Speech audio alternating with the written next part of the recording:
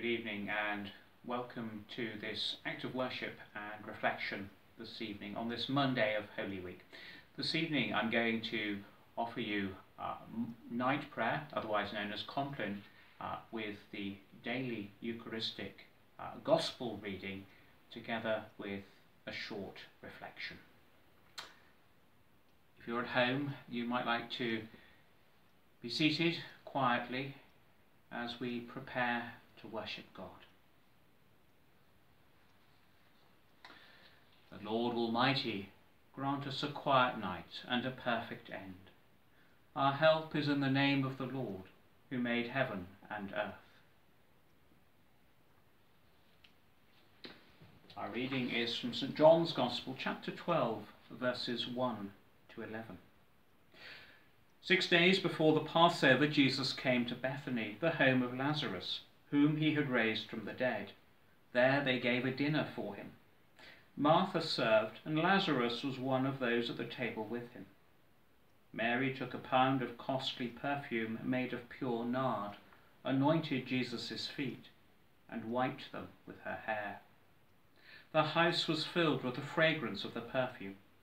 But Judas Iscariot, one of his disciples, the one who was about to betray him, said, "Why was this perfume not sold for 300 denarii and the money given to the poor?"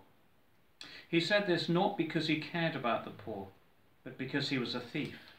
He kept the common purse and used to steal what was put into it. Jesus said, "Leave her alone. She bought it so that she might keep it for the day of my burial. You always have the poor with you, but you do not always have me." When the great crowd of the Jews learned that he was there, they came not only because of Jesus, but also to see Lazarus, whom he had raised from the dead. So the chief priests planned to put Lazarus to death as well, since it was on account of him that many of the Jews were deserting and were believing in Jesus. Here ends the reading.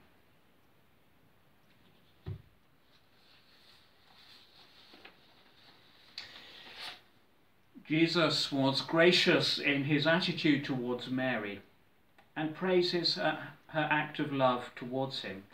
We can almost smell the fragrance of this beautiful perfume, this pound jar of pure nard, which represents a wonderful act of gratitude as it fills the whole house.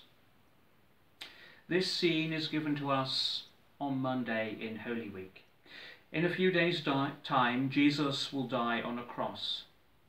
We're given an insight into the minds of other people referred to in the story. Mary centers her attention on Jesus and honors him in an unusual way, letting us know just how much she thinks of him.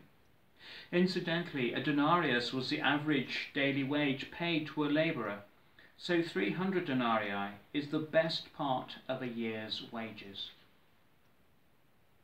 That pound of perfume, pure nard, cost the best part of a year's wages for a labourer.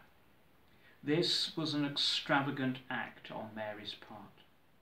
She really does think highly of Jesus. Judas, of course, he criticizes the waste of the ointment. If we do a bit of maths, we can see that Mary's gift was 10 times the amount that Judas received for betraying Jesus. Jesus, aware of his forthcoming agony and death, is completely composed and answers Judas. Yet there is, I suppose, something logical to Judas's response, that we know that God does not act in logical ways. God's ways are not our ways, and Mary's act might well seem illogical to us. The home of Martha and Mary in Bethany was always a place of welcome and refuge for Jesus. With his life increasingly under threat, he chooses to enjoy a meal there with his friends. But Mary's action of anointing his feet with costly perfume causes friction. Judas, as we know, objects to such extravagance. Jesus defends Mary and links her action with his coming death and burial. Whose side are you on? Perhaps you can see some validity in what Judas says. Yet it is Mary who continues to be admired for her loving and uninhibited gesture. Jesus was open-hearted enough to receive Mary's gift, the most costly gift that she could find, even though it would have gone a long way to help the poor. What is our gift to Jesus? That's something for us to reflect on, to ponder in this Holy Week. All he asks of us is the gift of our loving hearts. Shortly after Mary's loving gift, Jesus will himself wash his disciples' feet in a similar act of love and humility.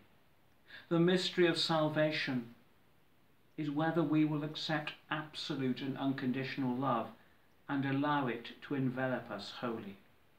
Will we embrace that free, uninhibited gift of divine love, given to us as a pure act of grace? Mary was able to be extravagant and generous and was not held back by the opinions of those around her. It was a spontaneous gesture. We can reflect her generosity and God's goodness to us by how we share our material resources, our goodwill, our love, and our forgiveness. Holy Week invites us to spend time with Jesus, not for any logical reason, but simply to accompany a much and deeply loved friend. Amen.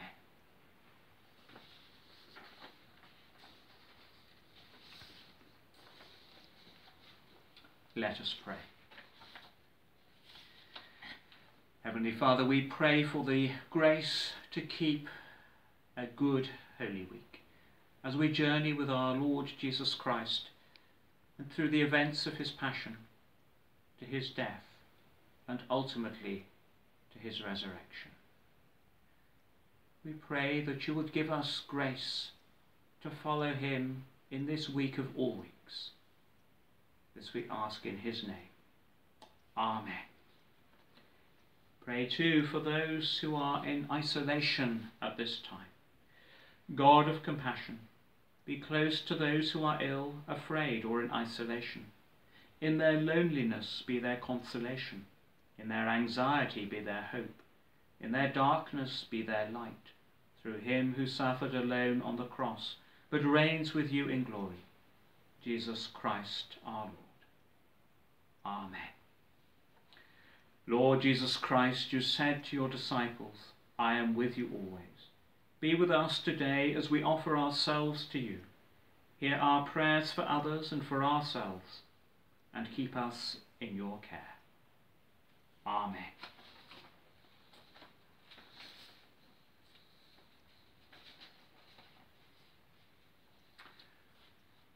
And so we use those famous words, the words of the Nunc Dimittis. Now, Lord, you let your servant go in peace. Your word has been fulfilled.